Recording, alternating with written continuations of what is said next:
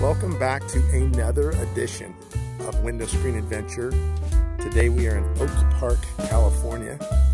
The project for this morning is to build and install this heavy-duty sliding screen door. It's our premier door, really good about bending. If people run into it, it's pretty darn resilient, and it's the heavy-duty door. You can see here, we got the corner pieces that'll go in. All of these pieces need to be cut to size.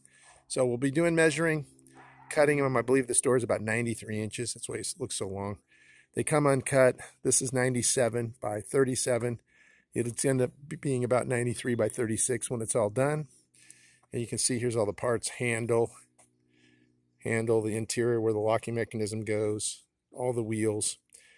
And on this particular project, we're going to be using pet screen, and you can see that it's much heavier and thicker, and it's really good to keep cats from scratching holes and dogs through the screen, although I do like it when people decide to go ahead and put a screen door into their slider. There's some fantastic screen doors now, and then you just don't have any problem with the screen whatsoever. So we're going to get started.